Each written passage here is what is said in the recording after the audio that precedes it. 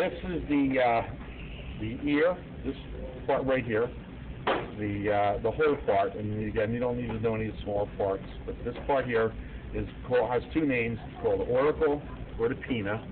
Okay, that's the external ear, the part out here. Okay, and right here is the external auditory meatus or canal.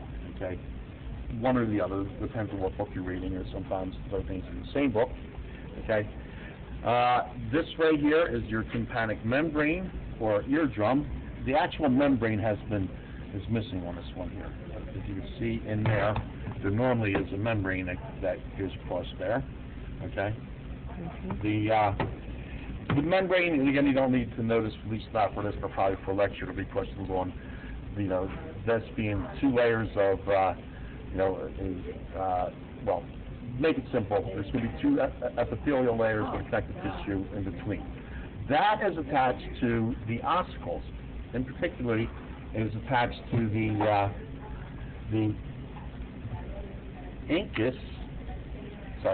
malleus, okay, which in this model is labeled 6. Okay, now that 6, it's attached to the eardrum. It vibrates and sends that vibration to 7, which is the incus. Malleus vibrates the incus, and the incus then sends that vibration down here to the stirrup, which is missing on this model. It's not missing, it's underneath the thing, Robert. Oh, which model were you looking at? It's missing. It's missing. Okay. I'm looking at this one here. Yeah. Okay. The stapes or stirrup is missing from this one. That normally goes in there and attaches to the oval window, and then this right here is the auditory tube or eustachian tube. Okay, so we have this tube here. Air comes up from the nasopharynx and equalizes pressure, so that the pressure in the middle ear is equal to the pressure in the outer ear.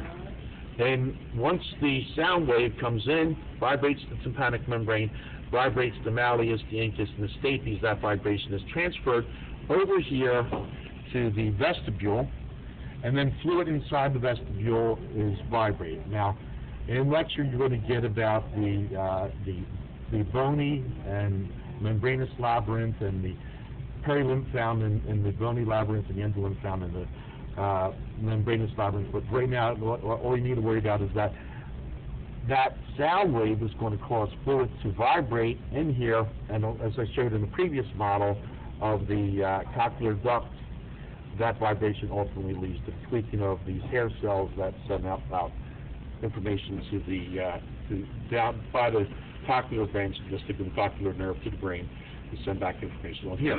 Now, over here inside the vestibule, here, you're going to have organs called the maculae that are going to be for transferring information on balance. And the same thing here in these little semicircular canal. At the base of each semicircular canal are going to be these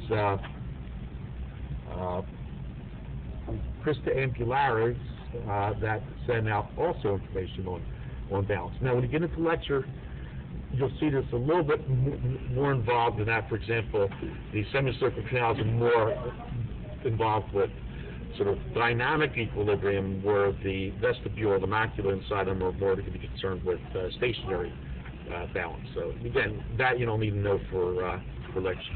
This right here is the cochlea. Again, cochlea is for sound.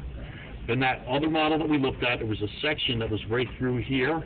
Okay, and we saw how complicated that is and how the organ of Corti, the spiral organ of Corti, is found in there.